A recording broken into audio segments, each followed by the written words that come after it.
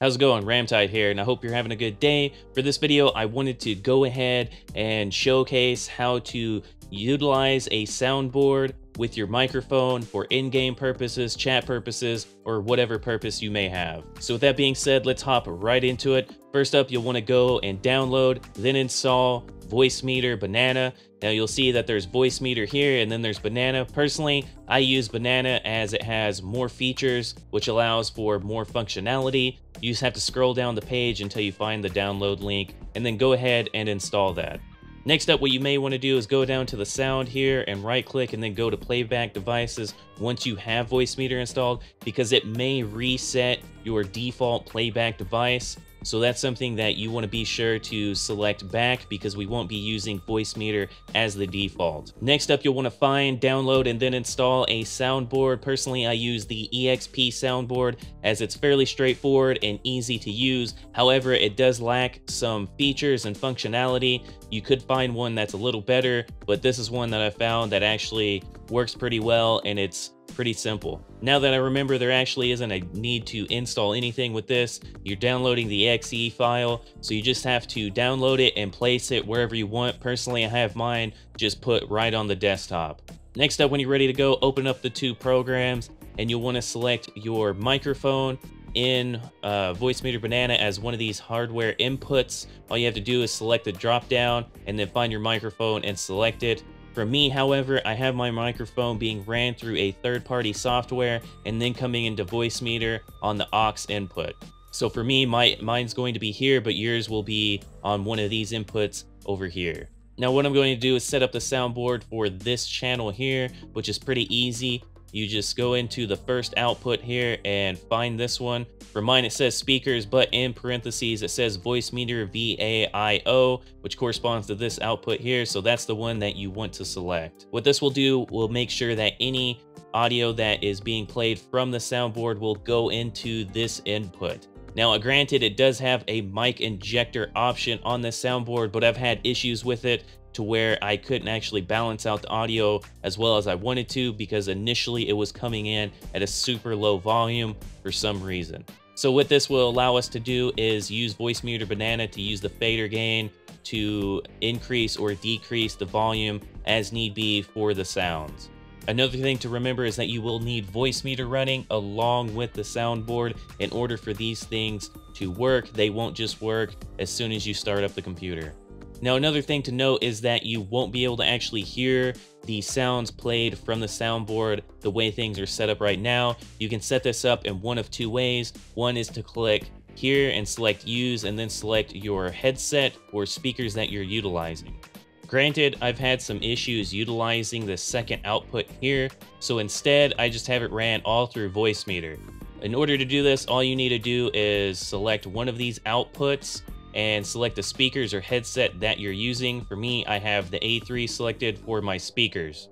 From here, you just need to make sure that the output that you want to go to your headset is selected here. So since this is a soundboard and I want it to go to my headset, I also have the A3 here highlighted just to make sure that it comes through. Now, before we get into setting up the sounds for the soundboard, you'll want to go back into your Windows sound settings, the recording devices this time, and select which recording device you want to use and set it as default. This will not end up being your headset anymore. It'll end up being one of these two. Personally, I have it set to the aux as the default, simply because that's where my microphone is going. Now, what you'll want to note is that these two options here, B1 corresponds to the output of this channel and B2 corresponds to the output of this channel. So as you can see, I have the default device selected as Voicemeeter aux output, which is these two. So for the soundboard, you'll want to make sure that B2 is selected. If it is not selected, that means that the audio coming through here will not go to the output device, which means that nobody else will be able to hear the audio from the soundboard. Next up, what we can do is set up the sounds now. What I suggest is having your sounds all in one folder so they're easily found so you can set them up quickly.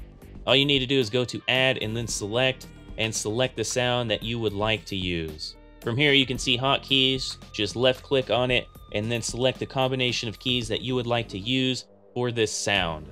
I do recommend using Alt or Control plus another key in order to utilize these sounds. Otherwise, if you're in the middle of playing and you have it selected as, say, the R key, anytime you hit R, it'll play that sound. So I have it set up as Control Left, and then we're done.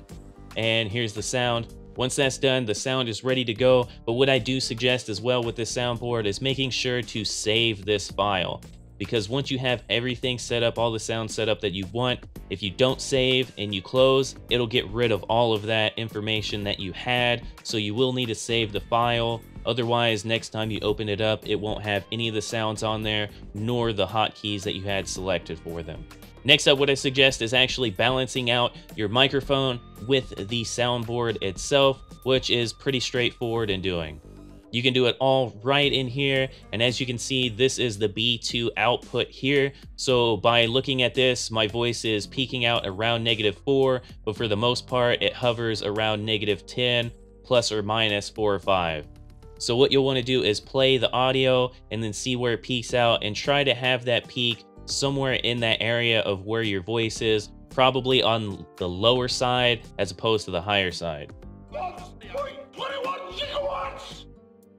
So as you can see here, it peaked out -21, so I could go ahead and increase the volume here some, and that'll help out a little bit to make sure that people can hear it. Another thing that you can do is go into the chat program with your friends and play these sounds for them, just to get their input on it and whether or not you should increase or decrease the volume. From here, you're pretty much good to go. However, you may want to go into your chat settings and make sure that the input device is correctly selected. It should work on default or the aux output like I have selected here.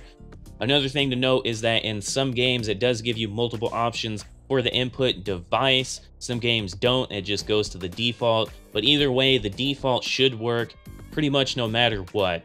And if you're wondering how to go about getting some of these sounds to use in a soundboard, it's pretty easily done. I do have a video on that I did a couple of weeks ago, so you can check that out if you want to know. And it's pretty straightforward, and the way that I showcased it, it's also free. Another thing is that Vociemeeter is free, but it's donationware, so if you do enjoy this and it's working out pretty well for you, at least consider going and donating a few dollars to their cause, as it can help them out when it comes to adding more features or other programs. Anyway, with that being said, if you have any questions or issues, feel free to comment down below, and I'll be sure to get to those as quickly as possible. I appreciate you for watching. You guys have a good one. I'll catch you on the next one. Ramtide out.